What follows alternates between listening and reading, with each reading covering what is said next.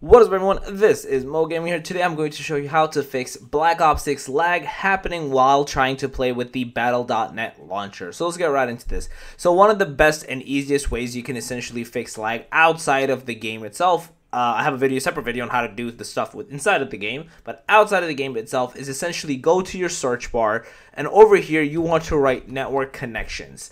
Once you have this opened up, you want to right click into the Ethernet or Wi-Fi section. It could be either or, whatever you're connected into. Click into that, go to properties, click into Internet Protocol version 4 TCP/IPv4, click into the properties.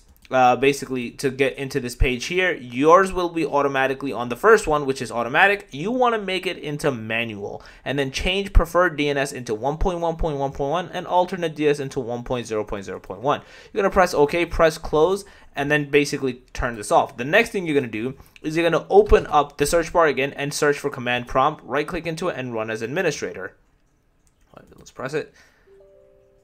Once that happens, you're going to type a command called ipconfig/flush DNS. Once you do that, it's going to say Windows IP configuration successfully flushed the DNS resolver cache. Restart your computer, turn the launcher back on, play the game, and you should be good to go, and your lag will be immensely reduced. So yeah, that's basically it. If you guys like the video, please smash that like button. If you guys are new to the channel, make sure to subscribe, hit that notification button, and I'm out. Peace.